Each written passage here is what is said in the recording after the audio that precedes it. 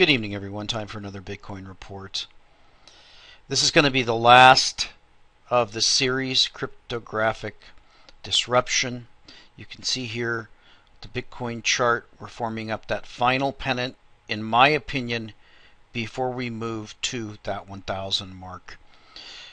That's going to be a very, very key move, because if we get to 1,000, then this bull is still alive, and that is going to mean a lot of things, a lot more people flooding back into Bitcoin. So let's get back in and finish up. We're looking at Cicada 3301. We're looking at NSA spying. We're looking at the technology behind this. Just to summarize real quick, we're talking about end devices, specifically computers, desktops, laptops, cellular phones, that Jacob Appelbaum is telling us are compromised. We have Dell apologizing now for having a backdoor, and many, many others who have admitted to or are alleged to have backdoors. Cisco, Dell, Western Digital, Juniper was mentioned, Seagate, Maxtor, Samsung. So we're talking about backdoors into these devices. Why are we talking about backdoors into these devices? We're going to summarize this and explain it to you at the end of why we're talking about backdoors into the devices, because the tunnel is encrypted. It's unbreakable. It's disruptive to the police state, and that's why we're seeing what we're seeing. And we're seeing a war that's starting now, and we're apparently seeing recruitment for this war. So let's get back to the Cicada 3301 story. Fascinating story. If you remember, last time we were covering Cicada 3301 2013 and the tests that were run. Now, we had reached a series of onion addresses. If you remember, onion is .onion are Tor addresses. That's the darknet, the dark web. That's the onion router that no one knows who's going in and coming out. This is where Silk Road was located, and there's a lot of speculation about Tor and all of this. I'm not even going to get into that, but clearly they're using these onion addresses to have the participants go and get their next clue. So we had 3 onion addresses so far, and we're on to this 4th and final onion address. Now, if you remember, they said to stand by for coordinates. They were going to give coordinates again, as they did in the first test. They had cicadas posted on telephone poles at certain coordinates with QR codes. This time it is cicadas posted on lampposts at specific geographic coordinates around the world with telephone numbers. And these were the numbers and the locations. Once 5 of the 10 SSSS codes had been retrieved, they could be decrypted to form their message, which was P7AM, etc. .onion. This was the 5th onion. So we've got 5 onion addresses now. This is going to be the final onion address. This is where our participants, now you have to remember that I pointed out before, they're narrowing it down to get to these stages here. Clearly this stage requires a group. Now, it's possible for one person maybe to call somebody and try to find somebody who lives there to go down to that address. Is somebody going to rip down the poster? I don't know. I mean, none of this is live for very long. So this is just up long enough for the groups that are right on the cutting edge to get the information. You can only do it through a group, and then the information isn't going to be valid. And this last onion address is going to take you to the last message, and this is what they get. They were greeted with this message, PGP signed message: welcome and congratulations. We've been pleased with your teamwork. While teamwork is most important, we must also test you individually. For this reason, in recognition of the fact that Each individual contributes differently, and I'm missing some of this here, so I'll try to get this, it's edged off. We'll go ahead and just put this one in a notepad again. I apologize about that. The host of this should probably change the formatting on this. So let's get this in a notepad so we can see the whole thing here.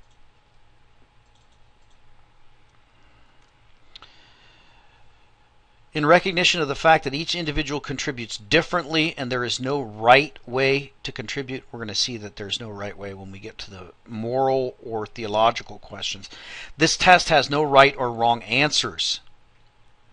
It is designed to show us how you think and how resourceful you are.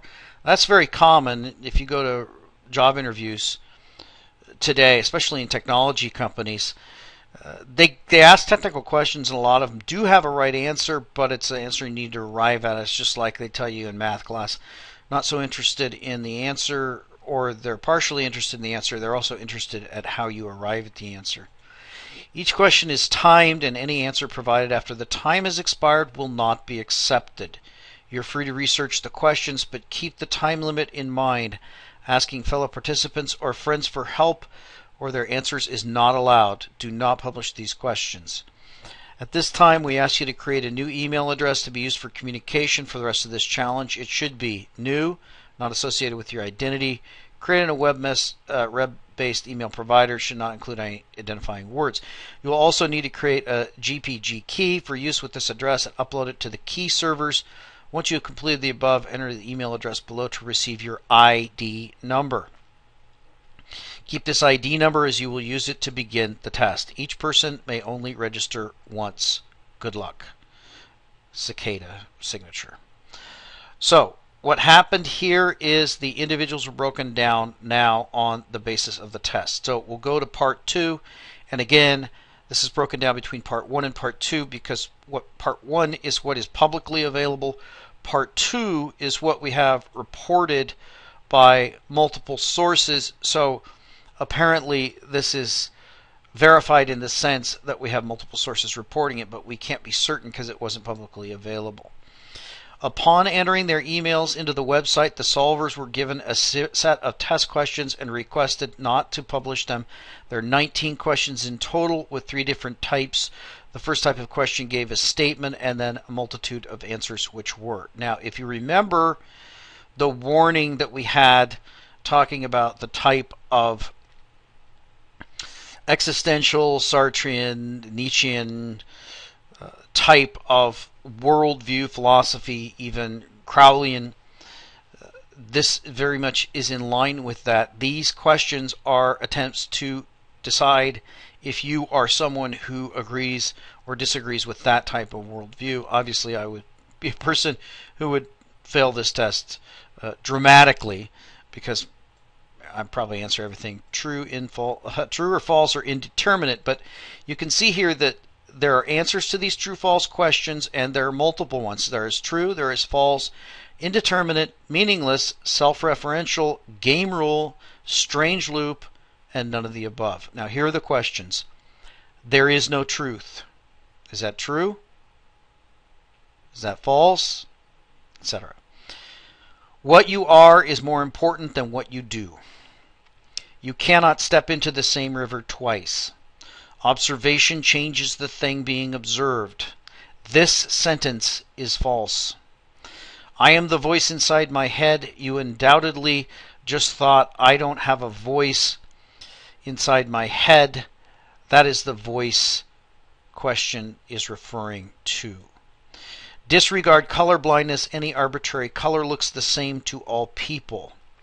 If A is not true, then it must be. 1 equals 0.9 recurring, 9999, etc. People who only study material after a test do better than those who do not study at all. Grass is only green due to a relationship between the grass, the lights, and your mind. All things are true. We get hundreds of millions of sensations coming into our minds at any moment. Our brain cannot process them all. So it categorizes these signals according to our belief systems. That is why we find evidence to support our beliefs and rarely notice evidence to the contrary. The second type of question included an input box with the question. These questions were: what does the word "it" refer to in this sentence? It is dark outside. Question mark. The mathematical operation known as addition is modeled after what? Explain in your own words what mathematical operation is relied upon for the security of Shamir's secret sharing scheme. Name similarities between the concept and reality of the news feed on Facebook. In the programming language of your choice, write a function that returns the value 3301. The final type of question only appeared once, and it had different radio buttons to the first type. This question was: two people are standing by a lake. One says, "That's a lovely reflection in the water." The other says, "I see no reflection, but it's a fascinating assortment of fish, plants, and rocks within the water." Which one is lying? The answers to the question were: the one who sees the reflection, the one who sees the fish, neither, both. It has been noted that the abstractness of these questions is very similar to the questions that Google supposedly asks its interviewees for serious roles at the company that can supposedly be used to determine a person's personality and type. Each question in the test is timed to prevent one from externally researching the questions, and the questions chosen were in random order from the above pool. This page also saved 2 cookies on the user's computer, which were 167 and 761. Note that 167 and 761 are emerps, primes which appeared earlier in the puzzle set, the Instar Emergence song, etc. An emerp, prime spelled backwards, is a prime number that results in a different prime when its digits are reversed. A palindromic prime, sometimes called a pal prime, is a prime number. There's also a palindromic number. That's one that reads forward and backwards the same. A palindromic number or numerical palindrome is a number that remains the same when its digits are reversed, etc. After completing the test, each solver was sent to the following email to the address they had inputted. Please note that the GPG signature has been removed, but multiple sources have confirmed that they received this email. This is the last test. This is actually a programming test you can see that the person is required to perform. In the programming language of your choice, build a TCP server that implements the protocol below. The server code must be written by you and you alone, although you are free to use any modules or libraries publicly available for the selected programming language. Once you've done this, make it accessible as a Tor hidden service. Then provide us with the onion address and port via GPG encrypted email to this address. You have until 0.00 UTC on the 3rd of February 2013. Any emails received after that time will be ignored. Good luck, 3301. So you can see here 2 very important things that the person is required to be able to do. They're required to be able to write the code for this type of TCP server, very similar to the things they've been going through. Requires an understanding of the coding language, requires an understanding of TCP/IP, the language of the internet. We're going to go into that later. And it also requires an understanding of the Tor, the hidden network, and the dark web. So clearly this is a test of what they're going to be doing. Here's the description. I'm not going to go too far into it, but the TCP server must listen on an arbitrary port and send and receive plain text with the line separated by a control F representing a carriage return followed by a line feed. The TCP server must disregard the case of input. The examples below, line set by the server, will be preceded with S, etc., etc. They had to program in these responses with the codes: welcome, okay, error, data, and goodbye. Upon receiving a remote connection, the server must greet the client with the 00 welcome message, etc. Then there's the RAND response, the Quine, base 29, code, COEN, DH, next, and the goodbye. So you can see a pretty complex requirement here to build this TCP server. Now, they didn't say what language it had to be built in, and you can see here that the solvers began to work on their TCP server programs and submitted them by the deadline presented in the email. Clearly, we're broken down to an individual here. I guess you could have two people working on it together, or maybe three as the one, but probably not. So they're probably all individual coders. Only the coder is going to be the one that they're looking for, also having an intricate understanding of TCP/IP, the internet, the Tor network, dark web, and all of these philosophical principles. So they're looking for genius level people here with the same moral outlook. An example server coded in Go is located here. Example server coded in Python is here. There was no response until 2 weeks later when finally the TCP servers were pinged. A log on one of the servers testing is listed below, and you can see here's the requests that came in, RAND 3301 Quine. These are the requests that came in, and then the goodbye. There were reports that stated they received a message similar to the leaked email from 2012's puzzle. These reports cannot be confirmed as no email was leaked. After that, everything went silent again, hopefully for only another year this time. So, is it going to happen again this year? I don't know. You can see here in the messages below, someone posted what was supposedly cicada, but we don't know, indicating that today, January 4th, was going to be the date. I'm not finding the message here. But so we will probably know in, here it is, stop looking, stop searching. We've stopped confirming. The last year is here. The last year is now. You won't get us. Back off right now. This year our trials will be harder. Be prepared. Good luck. 3301, supposedly December 12th. We don't know if this is it or not. There's others that had talked about this war is going to start. There's a lot of mentions of these weird websites that there was one weird website. Here's one supposedly from Cicada. To live is to die, to code is to decode, to watch is to learn, patience is a virtue. January 4th, 2014, good luck 3301. I don't know what signature that is. So, a lot of speculation. We're going to find out within the next 2 days whether or not there is going to be a test for Cicada 3301 2014. So, what is this all about?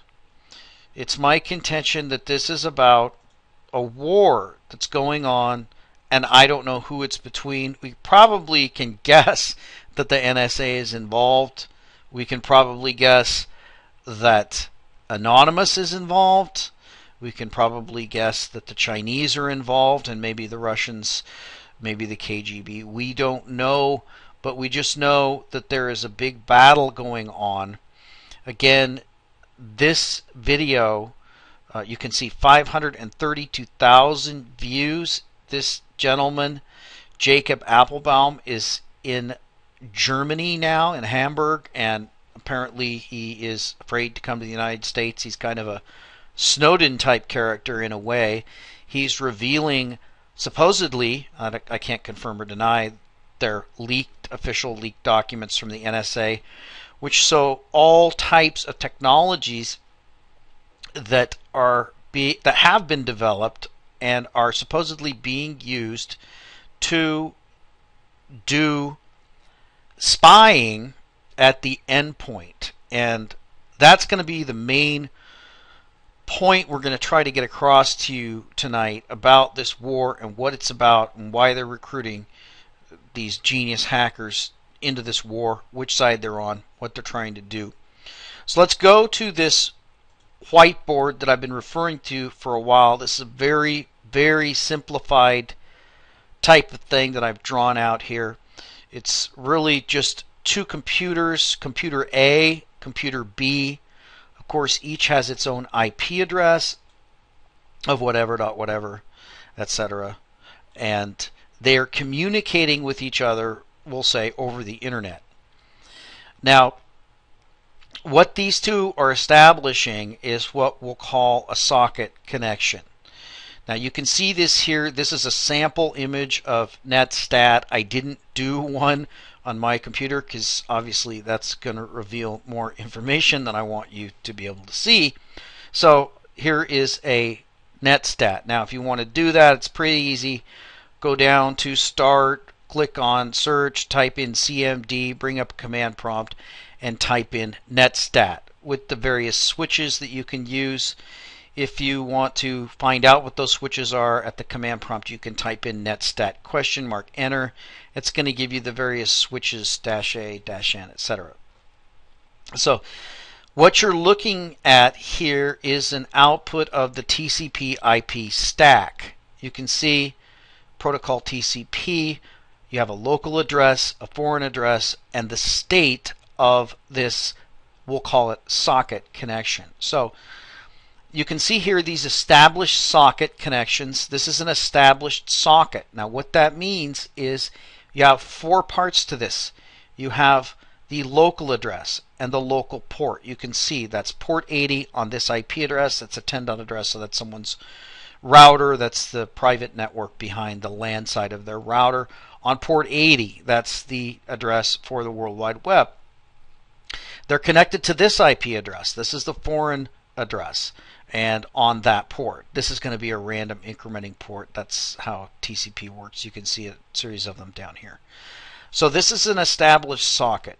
This is a connection between two computers on an IP address and a TCP port. That's layers 3 and layer 4 of the OSI model, which is the model that's used to understand the way the internet works. So this socket is the way that a connection is established between two computers. They both have an IP address, they both have a port. The information that's passed between these two computers on this socket connection is passed in these packets. These packets have, and this is a gross oversimplification. I'm just doing this for purposes of explanation for people who aren't techies and don't understand this stuff. So don't put a bunch of criticisms about the details of this. So this is just very simple breakdown. This is a packet. The packet has a header and it has a data section. Two sections to this packet. Inside this header section is going to be the source and destination. So the source will be computer A, the destination will be computer B.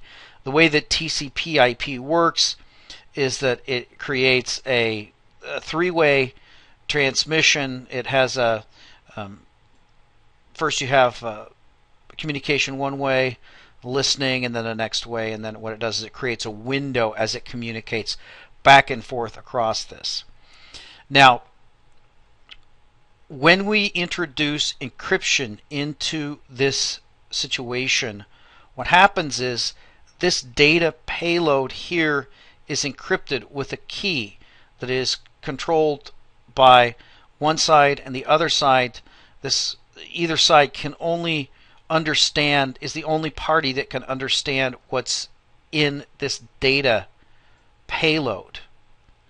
So normal communications that you do over the internet, if there's a man in the middle, anywhere in here in the middle of this communication, whether it's a router or a switch or anything, between these 2 points, can read everything that's contained in this packet, including all the header information and all the data information. Obviously, then a person in the middle can spy on everything that happens. So for those of you involved in the ISP industry or the telcos, you know that for the longest time the FBI, etc., have required access to be able to sniff the packets that are going across the networks, whether that's telephone circuits or whatever.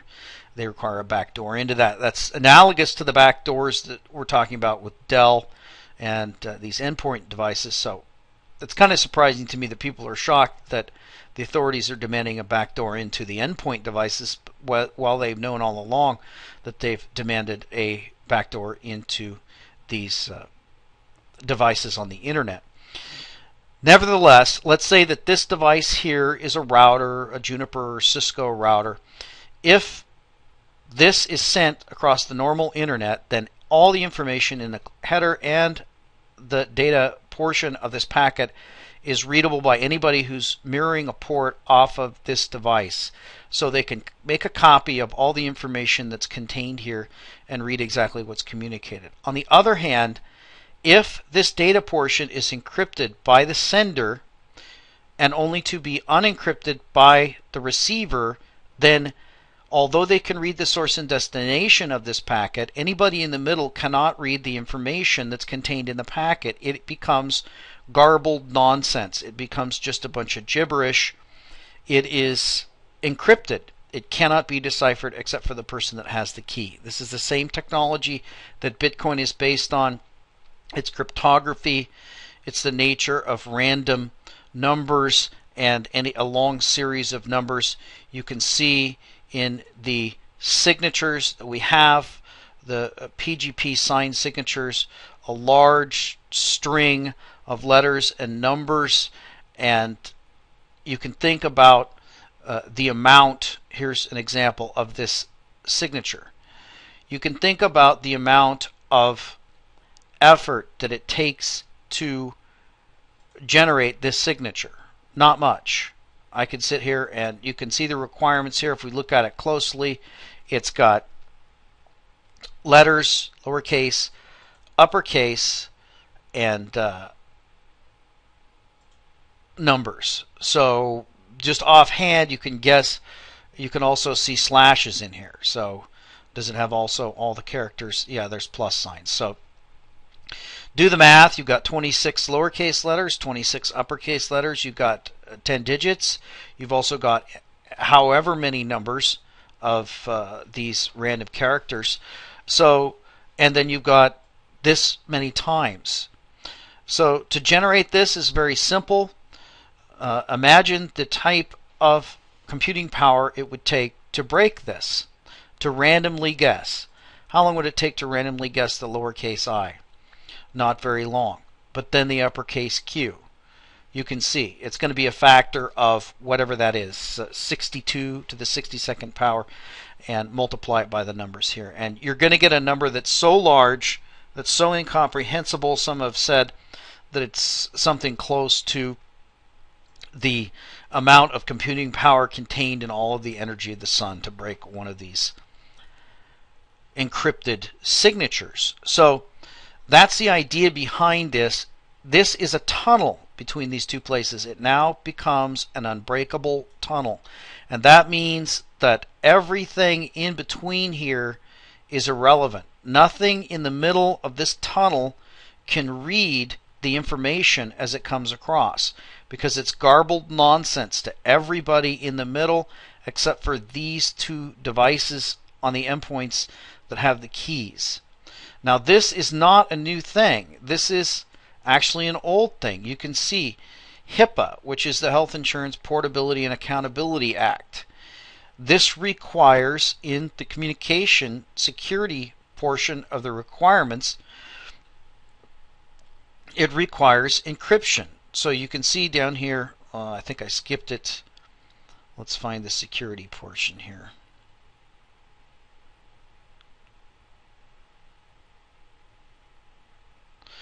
So the security rule states, oh, that's not the technology. Technical safeguards, controlling access to computer systems and enabling covered entities to protect communications via electronically transmitted open networks. If closed systems are utilized, then it's fine. But existing controls, but if it's going across an open network, when information flows across open networks, some form of encryption must be utilized. So if your medical records are transmitted from the doctor to the hospital, it cannot be transmitted across the internet unless it's transmitted within a private line and then layer 3 encryption on top of that to secure the fact that no one in the middle can sniff that information and get your private information. That's the same thing that we have going on with the banks. The banks also require for their data circuits that they be a point-to-point private line on layer 2 and an encrypted tunnel on layer 3 so that nobody in the middle can break in to this tunnel. So that's the basis of encryption and why it is a disruptive technology. What it is disruptive of is everyone here in the middle who wants to hear the conversation. That's why we're seeing this rollout here that is being described by Jacob Appelbaum of the controversy over the NSA and their listening in and planting listening devices. If you remember back in the old days, if you wanted to spy on someone, say this person sitting at this computer, you wanted to spy on them, well, you planted a bug in their room, or you put a camera in the flower vase, or you put a microphone up above so you could listen, or you got a camera somehow to look at their screen to see what they're typing. This disruptive technology, encryption, forces the spy agencies or people, whether they're hackers or anyone else, who want to listen to this conversation back to this endpoint. They have to see what's on the screen or hear what's being entered in, because once it enters into this tunnel, it's going to make it across to the other side and it cannot be intercepted. So that's the basis of this battle. That's the disruptive technology that cryptography is. That's why we're seeing this war occur and the recruitment happen. And that's also the same type of disruptive technology that Bitcoin is based on. And that, of course, is why we're seeing, and now we're seeing the breakout happening again. I believe tonight we'll probably see that run to 1,000. And hopefully that is going to be a full resumption of the Bitcoin bull market. And we'll talk to you next time.